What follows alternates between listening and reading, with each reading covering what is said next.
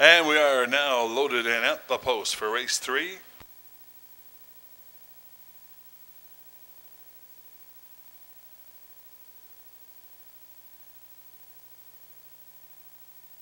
And they're off. A bit of a bad start there for number 2, Gin Will Make You Sin.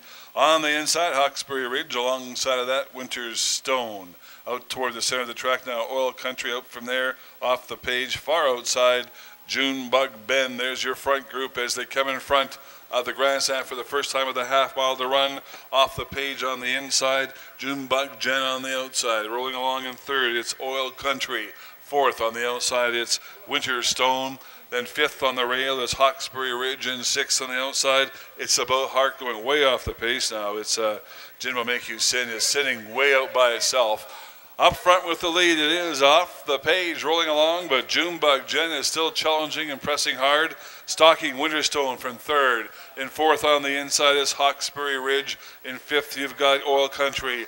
Into the final turn they come. The battle's on around the final turn and down the stretch, and Junebug Ben has now pulled in front, trying to fight back. Off the page on the far outside, Winterstone trying to make a move. Also Hawkesbury Ridge as they come to the wire. It is Junebug Ben. What a finish that was.